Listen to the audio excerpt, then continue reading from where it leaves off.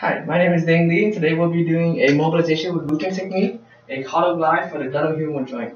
So first, I'm going to provide this bell around my patient's shoulder to provide that caudal glide. And I want to make sure it's right on the glenohumeral joint, not on the AC joint.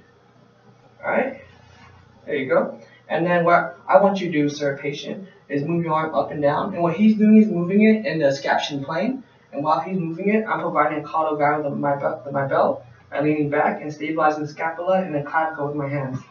Just like this. Yep. And how does that feel, sir? And this is indicated for pain or reduced range of motion when elevating the arm. Have a good day.